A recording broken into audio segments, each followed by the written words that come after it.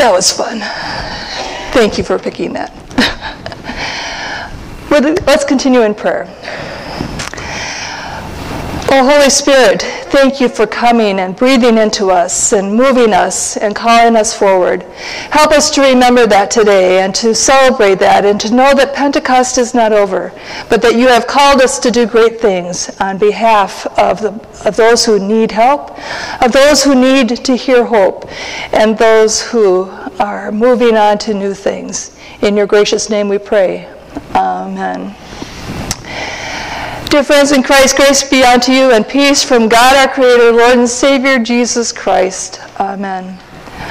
Oh, there's so much excitement for those of us who like things like Pentecost. It's a one-day-a-year celebration, the 50th day of Easter. But one of the things that we could do, and I've been thinking about this all week, and about my children's sermon, and I have to confess probably more about that because it's so fun. I thought about having everybody make pinwheels. And I thought about having us all run through here with flames of fire. And I thought about all these different things, and then I had this book about penguins. And I thought, oh, you know what? I learned through so many different ways that instead of one more cutesy little thing that we could do as a congregation and being the flames of fire, we could think about how God has worked in so many different ways in the life of faith, all of creation, and we can even learn from the penguins. You know, a few years ago there was the March of the Penguins. Is that the name of it? And I just love the fact that, you know, they actually make progress going like this, because yesterday I was running and I was thinking,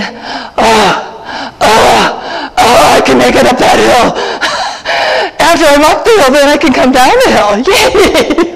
You know, and I was reading the book again last night because I was looking through and thinking, you know, how are we going to stretch this into make connections? But you know what? I want to talk about the Holy Spirit and the Holy Spirit bringing the breath of life into us, breathing the breath of life into us.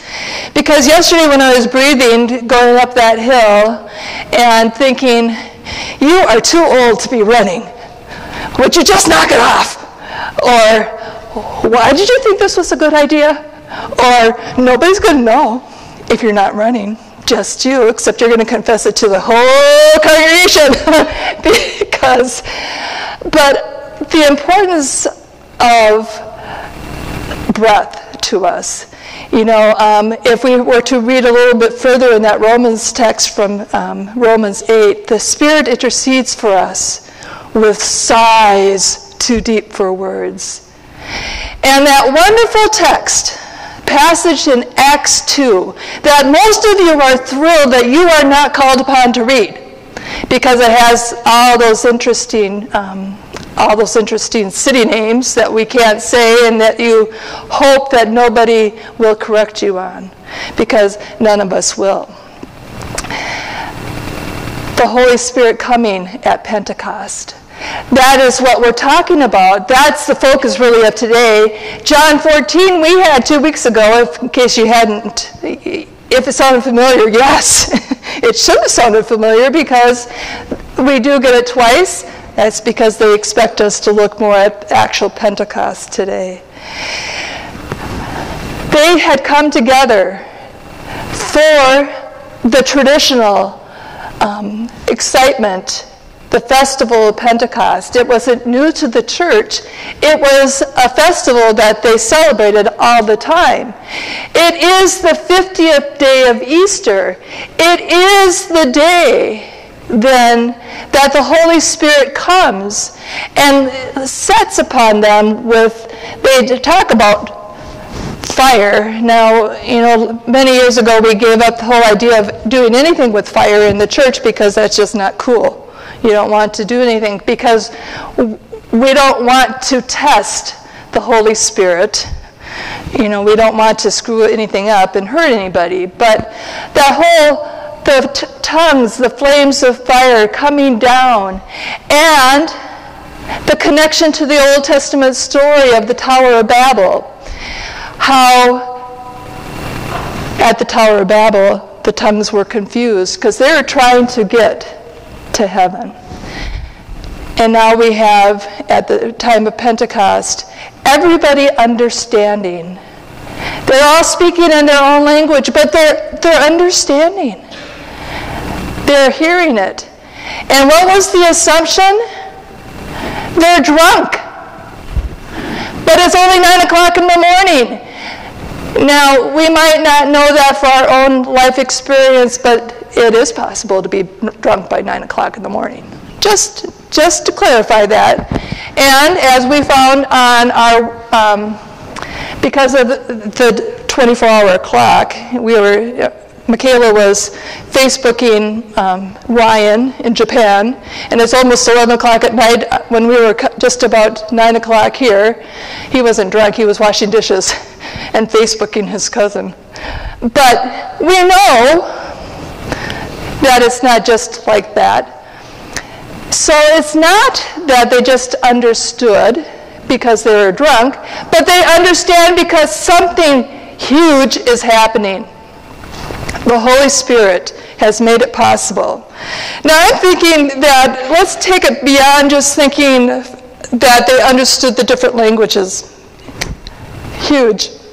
But I think it's more understanding, more the aha moment. I get it. I get a bigger picture. I am understanding more clearly what's happening here. I do believe they understood the different languages. That's huge here. But I do believe also it's that new understanding. The new understanding that we as people of faith are called to embrace in different ways. What is God calling us to? Always calling us to something new. Always calling us to walk faithfully forward. Whether you're graduating from high school, whether we're calling a new pastor, whether we are, whatever it is that we are being called to do, we are called forward because we believe in the work of the Holy Spirit. The Holy Spirit has not stopped working. The day of Pentecost has not stopped. In our time together, we've talked often about seeing, looking for God happening. And so my question and my challenge to you is, where is God calling you? Not just Grace Lutheran, but you. You as people of faith. What is God calling you to do? Maybe you need to take your little strip of red home.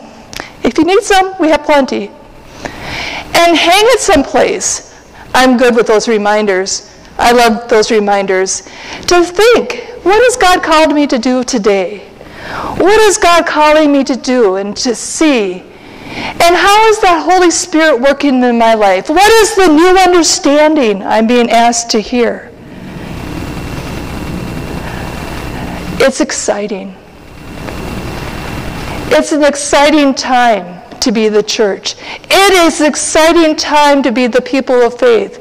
Because with all the ups and downs of life, we know that we are in it with others. We have a community of faithful throughout the world. God has called us to understand that we are called to be his hands and feet, that whenever we gather in God's name, whenever we share the word with others and share our time of worship, whenever we open ourselves up and out, we are part of that Pentecost experience. People understanding, people knowing that God is there for them. Whether it's a calm breeze or the gush of a mighty wind. God is there in the midst. That's what's really cool. I believe this next song that we sing, Spirit of Gentleness, might be unfamiliar. It came out in the 70s, so yes, it's new. It might be new. I will do my best to lead, and I would encourage that if you like to read the music to follow along, that you look in the hymnal. But it's a beautiful song that just talks so much about the spirit of gentleness in our life and our work together as a church. Amen.